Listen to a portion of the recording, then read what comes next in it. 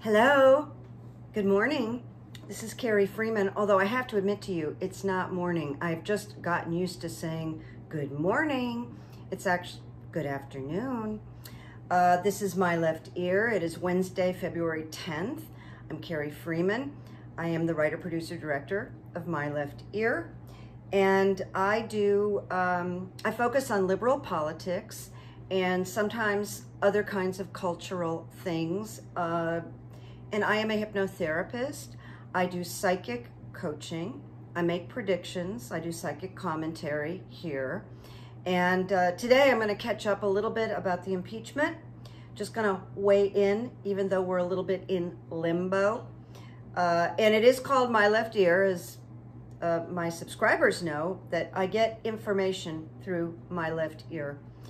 So thank you. Thank you for being here. Thank you for your subscriptions. Oh, and I just zoomed really big, so I can't tell you how big my notes are right now. So anyway, I want to call this this week Impeachment the Movie, because that's a little bit like what's going on. It's like a movie. It's a preview. It's a trailer, because it is not likely there will be a conviction. Doesn't appear that there will be enough GOP senators to do the right thing. They're not going to do the right thing. Maybe a few will come over. So, like I've said before, and excuse me, I just got to go into my view and fix this. It went up like to a 300, and I can hardly even read what I'm looking at here. Okay, thank you for your patience. It did it again. What is going on? Well, Mercury is retrograde, right? I apologize for this. I want to repeat, we don't give our power over to what we're seeing and what we're hearing. Now, the Democratic managers are doing an extraordinary job. I mean, there's such a level of intelligence and training and artistry in the trial, in what they're presenting, and artistry. And it is hard to watch someone like Rand Appalling doodle and not pay attention and not wear a mask and be hostile. And it's not easy to watch Josh Hawley sit in the balcony with his feet up, writing, not paying attention. And I thought, can you imagine coming to a board meeting in your company and like you don't pay attention, you put your feet up? I don't think so. But these are very entitled people. They're very angry. They don't like the Democrats, and they're just acting out all over the place rather than being grown-ups, taking the high road, thinking about their oath, thinking about the Constitution. No. It's shameful, and they are putting party over country. And then in a way, that means party means nothing if they're putting party over country in a way, because it really is country first under any circumstances. But the Department of Justice and various factions all around the United States, including Georgia, are going to take Trump to task.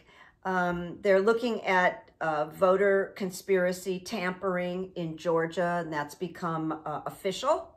The AG there is going to look into this.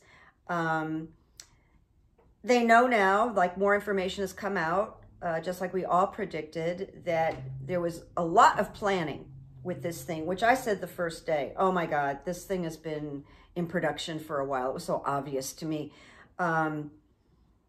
And of course, he knew the Capitol would be breached, so on and so forth. And he assigned people to the Pentagon who would not respond to the emergency at the Capitol, all pre-planned.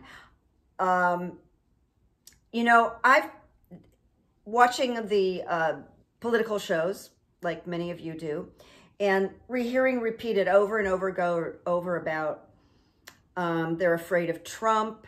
It's about Trump. And my left ear has been saying all along, it's really not so much about Trump.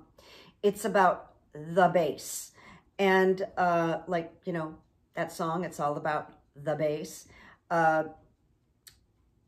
And so I got, I got that wonderful thing where I turned on the TV and I was watching Al Franken, and he said they should convict Trump, but the pubs won't do that because they're afraid of their base. So I'm in good company with Al Franken. And I want to make a recommendation. Glenn Kirshner just put out a short video, YouTube video from his channel about the impeachment, and he really kind of litigates it, and he's great, and it's a very interesting video that you could watch.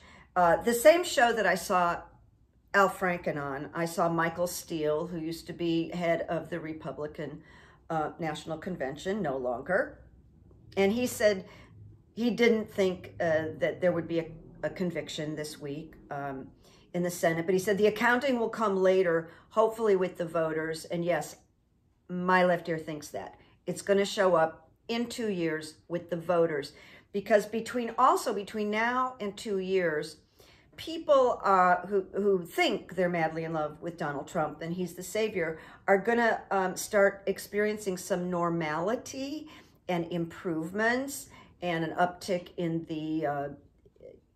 the workforce, in finances, and that's going to reflect in the 22 vote. And the people that are acting poorly in the Republican Party are just giving incredible ammunition when they go to run again. So much can be pointed up. No, this guy that you're thinking about voting for, he didn't want you to have any stimulus. He didn't want you to have an increase in your unemployment. No, he didn't care that those 5 people died. So it's going to be interesting. My left ear thinks that the planning part, that Trump was so involved with planning when he lost the election, and this planning went on for months. Now they're finding out this enormous amount of money went into this also. But like I said, this impeachment this week, it's extremely important because it's all going down in history. It's all being televised. It's right there. And no one can escape it. Nobody can escape it. Nobody can say, oh, that's fantasy, because it's all the facts. So that is good. And I just want to say, for anybody who's upset, I understand it. I'm upset also, but I know it's just a piece of this whole thing. And I think a necessary piece. I think something good comes out of it. I've been thinking a lot about the runes that I tossed twice about this impeachment thing, that both had something positive in the final rune. And it just has me believing that something good comes out of this. It lays a foundation for future trials. Something good comes out of this. Oh yeah, I want to say something about a couple of things here. I have a question. Who disengaged the panic button? That hasn't been answered yet, but I am hoping, and it's got to be an inside person. But we know that the FBI, the DOJ is investigating members of the House, members of the Senate that may have been involved in this. And that's going to go a little slower. But my left ear thinks it's definitely someone we know of, and it's someone who's inside, because some human being disengaged the panic button. And that's tremendous forethought. The people that have been arrested, and some are still in jail, one guy's getting organic food, which is unbelievable, laughable. And one woman made a plea to go on a group bonding trip with her co-workers, and the judge let her go. I know. What my left here wants to say is be prepared for uneven justice among the seditionists that stormed and breached the Capitol. I think we're going to see this. Unfortunately, I really hate to say this, but I think we're going to see the racism in the trials and in the sentences, and a little bit of privilege. And it's going to depend on who the attorneys are. It's not going to be equal justice, and I feel really bad about saying that, but it's part of the prediction, so I I have to mention it. Very, very disappointing. It's a disparity in judges, etc., etc.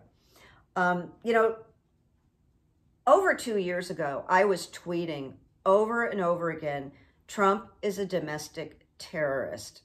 It never got much response, but now they're calling him a domestic terrorist.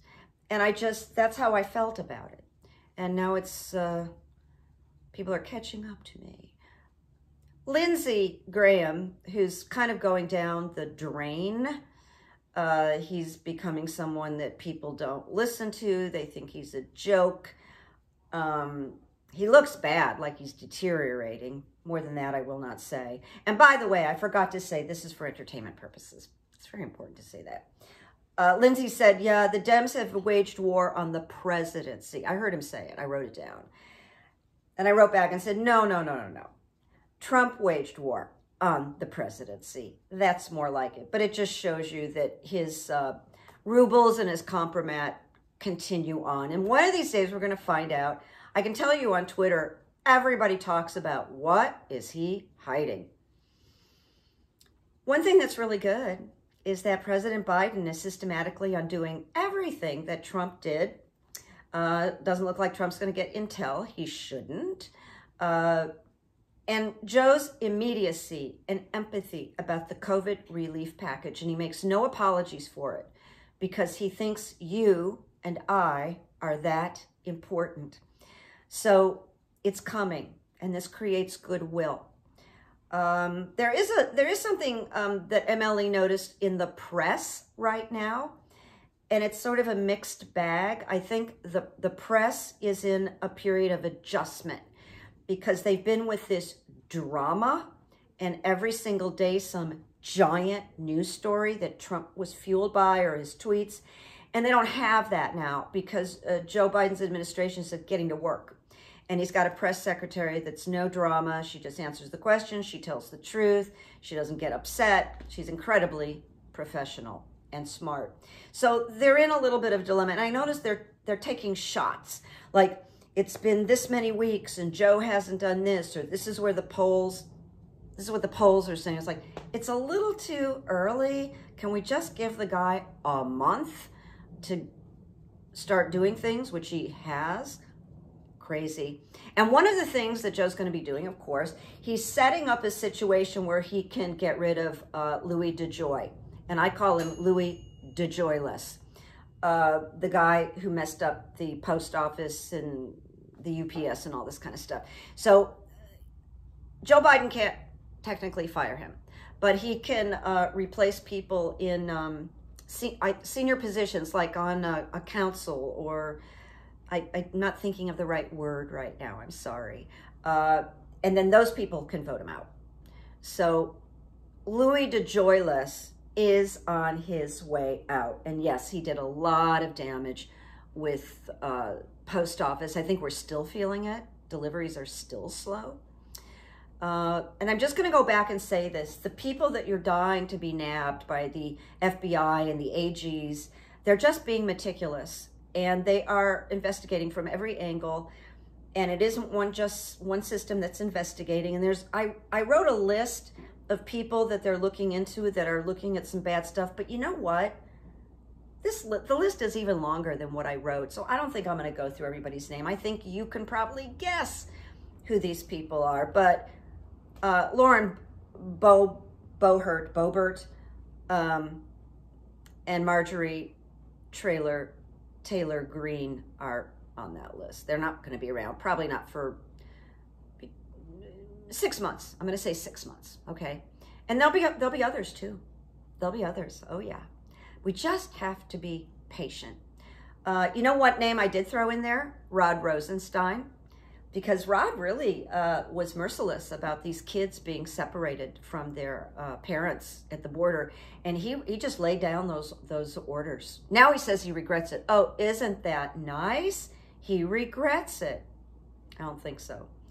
The other thing that I think is one of the most exciting things, and it's going to make a difference, is this $1 billion lawsuit on the war of disinformation, and that this company, what is it called? Smartmatic, has lobbied a $1 billion lawsuit against Fox News for disinformation, and the reporters, not every single reporter, but your top 7. And this is the beginning. This is how you shut down the disinformation, the propaganda, because people can't afford to lose money. They can't afford to close down. And back in the day, that's what Morris Dees, a famous Southern attorney, did with the KKK. He bankrupted the KKK. So this is, people are starting to figure out, oh, let's just get them in their wallets. And Fox is scared. And then they fired Lou Dobbs. That was just the beginning. They are scared. This is a lot of money. And then finally, our friend Kavanaugh on the Supreme Court. There is a deep dive article happening with the Lincoln Project and Greg Olear, great writer, political writer. And they're going like a 4-part series to get into the mystery of why Kavanaugh all of a sudden got rid of all his debts and bought a beautiful home. And so the idea is that basically they bought him the position, dark money bought him the position on the Supreme Court. And I'm aware for a long time, I think Linda G has been saying, he's gone, he's gonna be gone. It's just taking a long time, and I agree with her on most everything. So here we are. There's a check-in because it's been a week. I have 2 quotes for you, and I'll tell you who said them after I quote. So here's one. Let us not seek the Republican answer or the Democratic answer, but the right answer. Let us not seek to fix the blame for the past. Let us accept our own responsibility for the future. John F. Kennedy. John F. Kennedy. The second quote. Whenever men take the law into their own hands, the loser is the law. And when the law loses, freedom languishes. And that was Robert F. Kennedy. So I decided to kind of keep it in the family today. And these quotes seemed appropriate. Let me look at the time. I'll read these one more time and then I gotta go. John F. Kennedy. Let us not seek the Republican answer or the Democratic answer, but the right answer. Let us not seek to fix the blame for the past. Let us accept our own responsibility for the future. John F. Kennedy. And here's Robert Kennedy, Robert F. Kennedy. Whenever men take the law into their own hands, the loser is the law. And when the law loses, freedom languishes. These are pretty smart men, pretty cool men. Of course, we know nobody's perfect. So while we're a little bit in limbo, I'll be back. We're just watching this whole thing. And just remember, it's a trailer to the real movie that's coming with real consequences. So leaving you with that kind of happy thought, I say, make peace, make memories, and look for good evidence or provide good evidence, okay? And here we go. Bye-bye. Bye-bye.